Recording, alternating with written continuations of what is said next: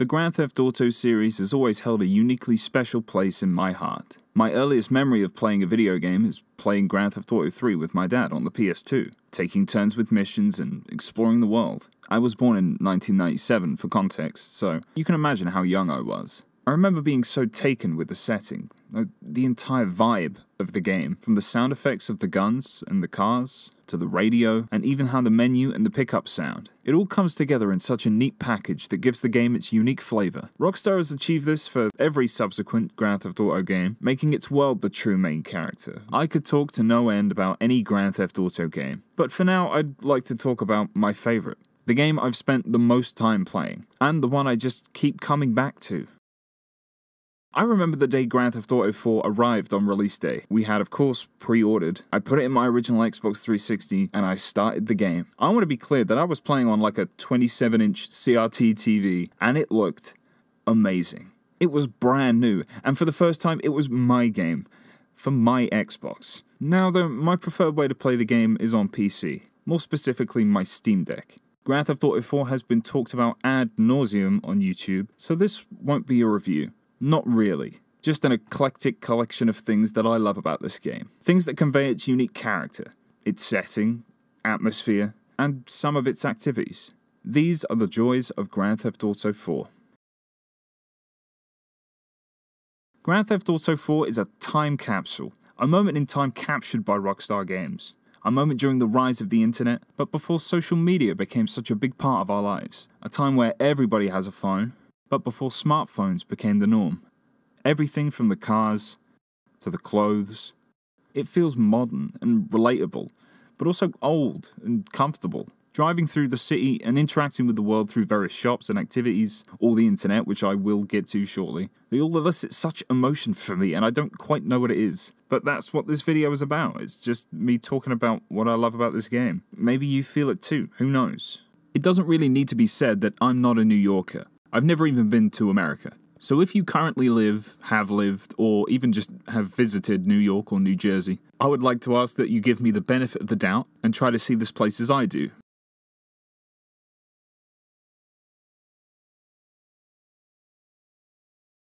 The city and environments are oppressive, dominated by shades of grey and brown, and if you're lucky, the sun will shine bright enough that it will coat the city in a warm golden hue. Liberty City is perpetually stuck in autumn, or fall for all of you over there. You know who you are. Early in the game, the bridges are even closed because of a terror threat, and guns have been completely outlawed by the mayor.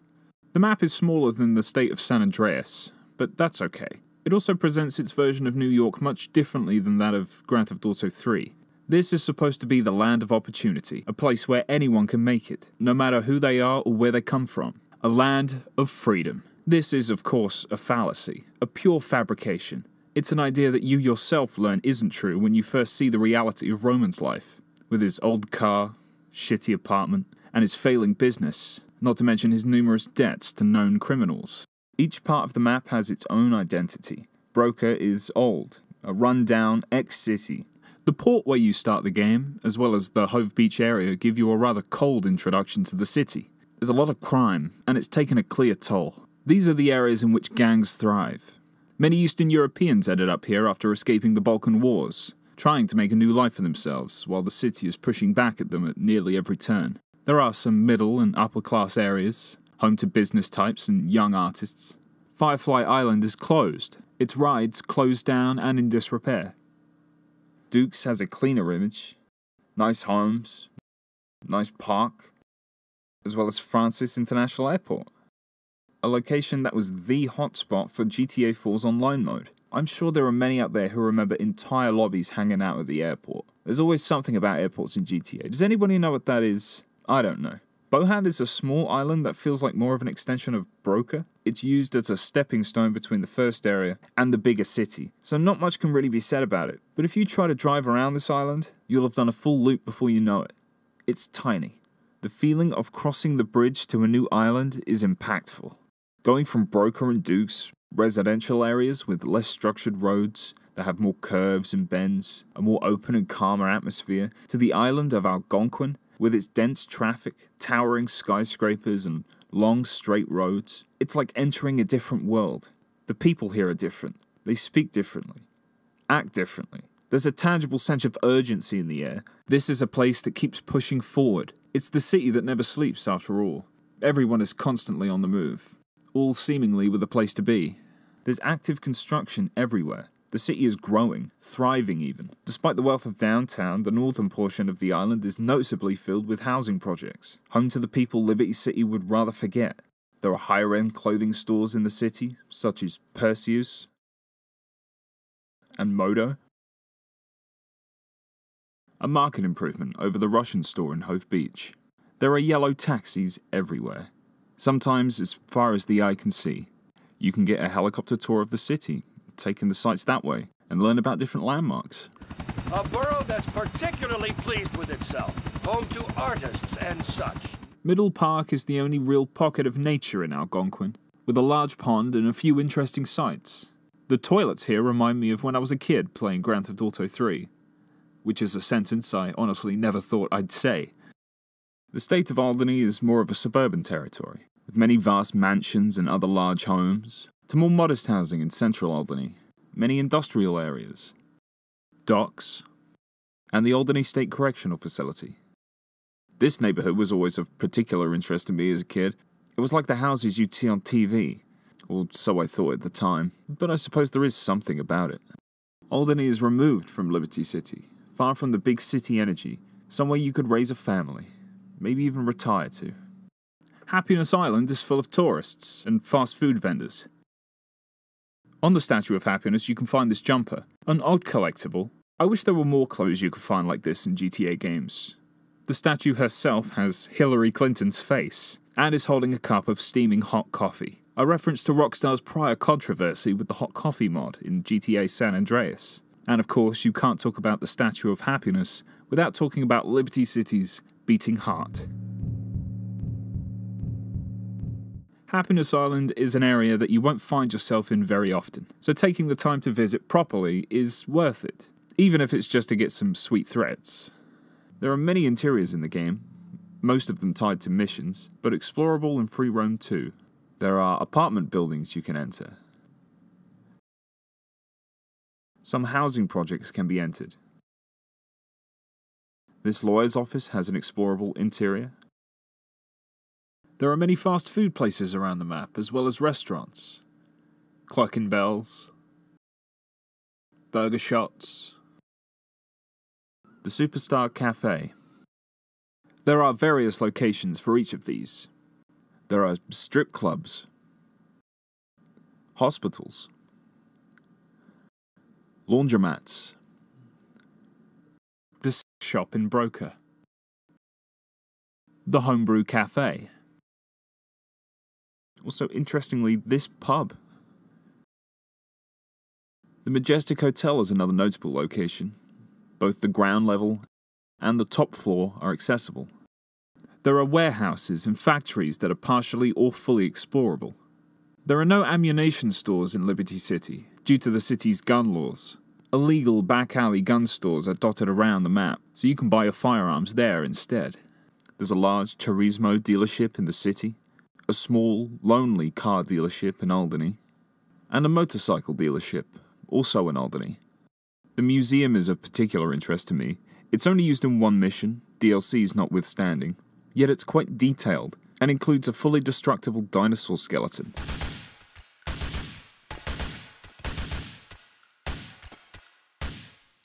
There are of course other accessible interiors, but I can't go over all of them.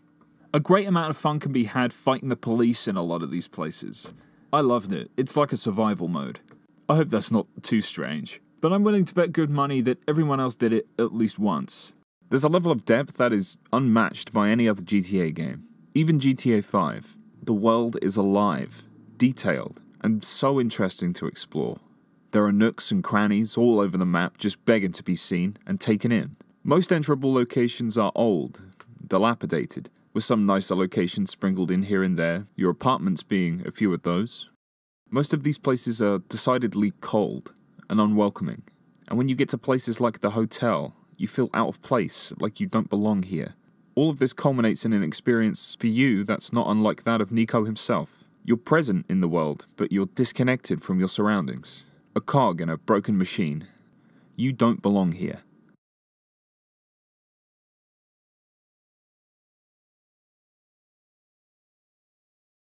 Grand Theft Auto 4 was the first game that gave you a mobile phone, one that could be used to call friends, or be called by friends. You could change your ringtone and customize your wallpaper with a theme. You could receive texts or calls that would progress the story, or maybe it would just be your friend texting you to berate you for not hanging out with them. You can even call certain characters after major story events, or maybe after they just texted you. Hey Roman, I got your text. Great. I've got my hands full at the moment with these charming moneylenders I know. When you meet new characters, you can call your friend and talk about what you've been up to and who you've met, if it's relevant to them. I hear you're working with little Jacob. He's a good man, Nico. A good man. It makes you feel like your friends in the game are actually out there, doing their thing, and living their lives. Sometimes they're busy, and sometimes they don't even come to the phone at all.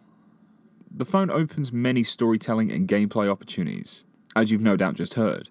The phone is an extension of Nico, a way for him to connect to the wider world, and not just what's in front of him. There are a few numbers that you can call, other than the ones you have in your contacts. You can call 911 to request emergency services. Hello, you're through to the Liberty City Emergency Services. But something you might not know is that if you dial 911 in a car that's so badly damaged that it won't start, Start, please! that car will spring back to life. I'll admit I've had to use this trick quite a few times over the years. There is a number that you can call to find out what song is playing on the radio, or in the world around you. Dial 948-555-0100 and you'll be put through to a recording of Laszlo Jones for his sponsor, Zit. Hey, this is Laszlo for Zit. Let me hear the track, and we'll text you the artist and the name of the song. This is the only way to find the names and artists of songs in-game. Rockstar's version of Shazam. In a time where your phone probably couldn't search the internet, this would have been one of the best ways to find out in real life too, at least in 2008. Cars have GPS. More expensive cars will have a GPS voice that tells you where to go and when to turn. Turn right. Turn left, then immediately left. Sometimes, in place of the regular chime, the voice will say, Bing, bong. something that never fails to amuse me. Police vehicles have an onboard police computer that you can use to look people up, see current crimes, view the most wanted list. Maybe you decide to hunt down some criminals, or maybe even all the criminals. Computers and the internet also play a big part in the game. Internet cafes are scattered across the map, a remnant of an earlier time, with old, beige computers and chunky CRT monitors. And more modern PCs in the gaming zone, complete with the stylish all-black finish and LCD flat-screen monitors. There's even a classic beige printer in the corner.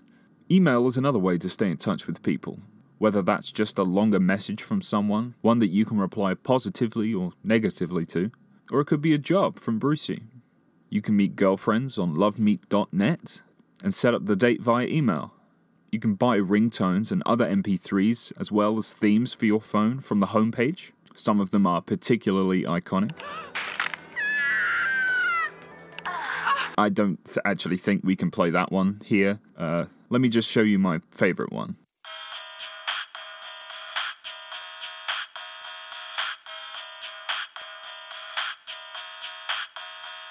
I would usually bounce between that one and my other favorite one that brings me back to a different time.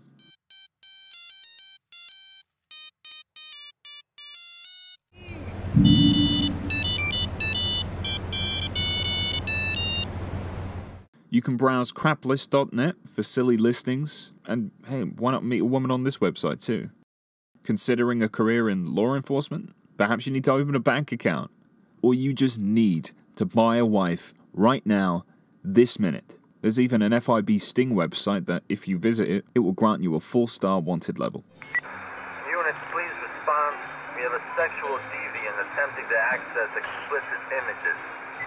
There are so many hidden gems on the internet. It's all in the style of the 2007-2008 web. It's honestly worth going through all of these websites just to see what's on here. They're all equally wild and filled to the brim with satire. The internet is still new and exciting. It's mentioned and used many times in the story, as well as pedestrians and radio hosts making mentions of blogs and email and websites. Laszlo, the celebrity radio personality, makes numerous mentions of the rise of the internet and the fall of radio. We're broadcasting live from the streets of Liberty City. You know, nobody does live radio anymore. Nobody apart from me. We're going to be doing a radio show and a podcast about a radio show and a blog that's about the podcast that's about the radio show. It's media intermingling. The TV was also another new introduction to GTA, with custom-made programming on 3 separate channels. You can watch cartoons. And I say, with a tear in my eye, mission accomplished! Hoorah! Hoorah! Reality TV. She's got fake tits stuffed with rubies as well. It's luxury plastic surgery taken to a whole new level. And even a documentary on the history of Liberty City. This was a war agitated by a number of musket companies who knew they would win whatever the outcome. You'll encounter the fatter CRT TVs as well as flat-screen TVs too. You can interact with and get to know this world by using these technologies. It's another aspect of the game that pulls you into its world and immerses you in a way that only Rockstar can. Well, go on, Nico. How's it going? You meet a lot of different people in GTA 4, and you can choose to spend time with them by giving them a call. Roger, you want to hit the bowling alley? Cousin, I am loving the bowling. Pick me up in next hour. When I was younger, I used to hang out with everybody, all the time. I loved hearing all the conversations and them commenting on the story and other events. My God, for a sociopathic killer, you're also a really miserable bastard. Thanks, man. Taking them out for a drink or some pool can be a nice distraction from the main story. A way to slow down the pace of the game for a while. Most activities can be done with anyone, but some will have activities that you can only do with them, and they all have their own preferences. Bowling, despite the meme, can actually be fun from time to time. Spare, nice. Taking someone to a bar and being so drunk afterwards that you have to hail a cab because you can't drive, especially when Nico shouts, "Yellow car!" That's extra special to me. Friends will afford you special perks if you have a good enough relationship with them. Little Jacob, for example, will sell you weapons at a discounted price. Roman will offer you a free taxi service from one of his obviously reluctant drivers. You're a charming guy, you know that? Screw you, shitface. You remind me of my wife, man. Take advantage of my generosity and insult me at the same time. It's almost like these fake video game people like you. Like they appreciate you. There are many girlfriends in the game, and they all have their own likes and dislikes. I could talk about Michelle forever, the government agent sent to seduce Nico and learn everything she can. But Kiki Jenkins is an interesting one. She's a lawyer that you can meet on lovemeet.net, and she can remove wanted levels up to and including 3 stars, as part of a special ability. But her character is deeper than that. She will actually get jealous of your other girlfriends. So much so that she'll sometimes show up on your dates with other women and threaten them. If you're invited up into another girlfriend's house for some hot coffee, you'll find that while you are inside having some fun, your car has been vandalized, popped tires and other damage. It'll soon dawn on you that Kiki is stalking you. This part of the game is almost entirely optional. There'll be people who find hangouts boring, and that's okay. I've just found kind of a mundane joy in it. It's a nice change from the regular gameplay. It's an excuse to slow down, and I mean literally drive slower, so you can take in the sights and listen to whatever the characters are talking about.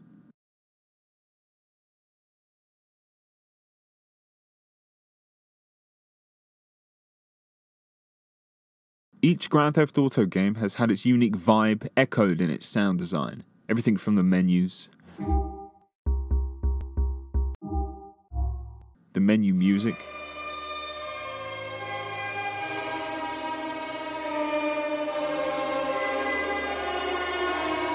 to other game effects like the help box, picking up items, navigating through your phone,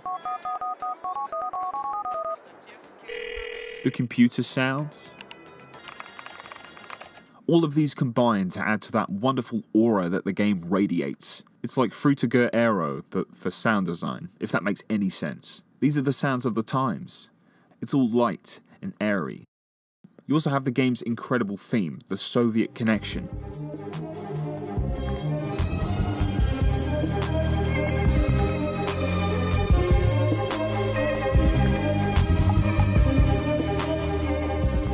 I think anybody who's played this game will agree that it fits the setting and the narrative perfectly.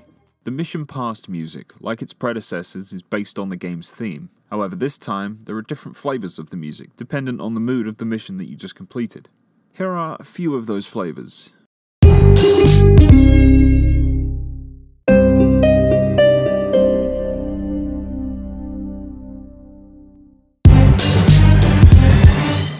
Okay, this is the last one I want to show you, but it's the best one.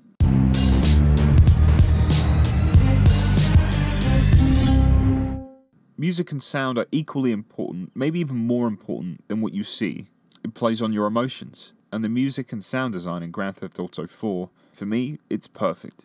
The radio, like any other Grand Theft Auto game, plays a huge part.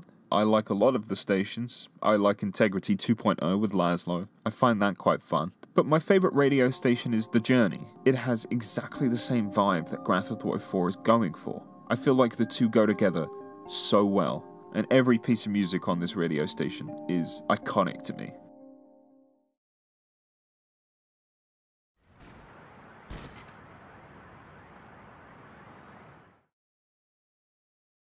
I want to round off this video by talking about how Rockstar leaned heavily into realistic physics for this game. No Rockstar game since has had ragdoll physics as intricate or fluid as Grand Theft Auto 4. Vehicle physics are also dialed up compared to any other game they've made.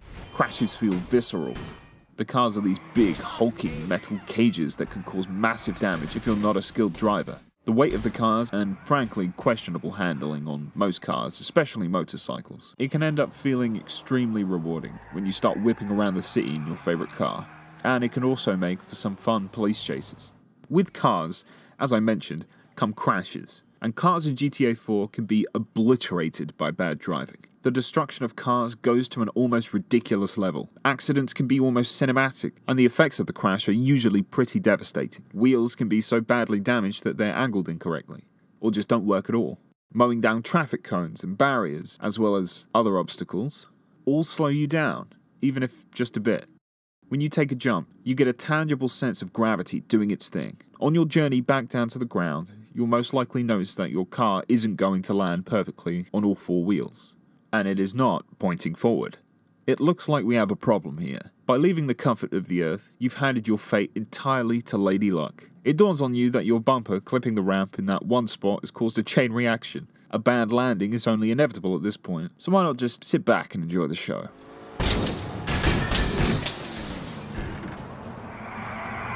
The physics allow for some insane stunts if you manage to pull them off. I can do that again if I tried. As I mentioned, the ragdoll physics in the game are second to none.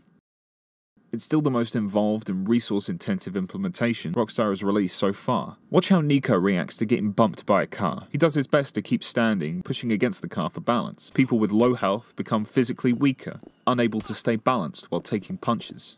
Nico notoriously does not wear a seatbelt, so you can go flying out of your car during particularly nasty accidents. If I had to choose one thing that grounds GTA 4 in its own reality, it would be the physics engine. In a time where having a physics-heavy game was not only the norm, but almost kind of a trend, Rockstar easily comes out on top. They use these technologies so that they're only additive to the experience. They're not just there for the sake of it.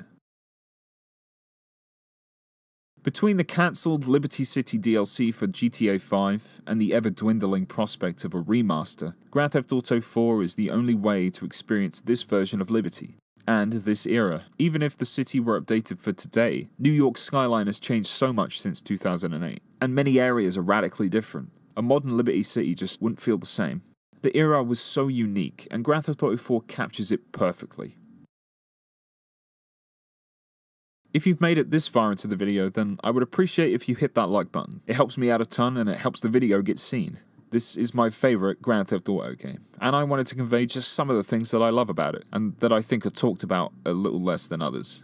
This is kind of a different video for me, and perhaps I'll make more in the future. I enjoyed writing this and reminiscing about the game. Maybe I'll take a look at the DLC too. But for now, for this video, I hope you will take it sleazy, and I'll see you around.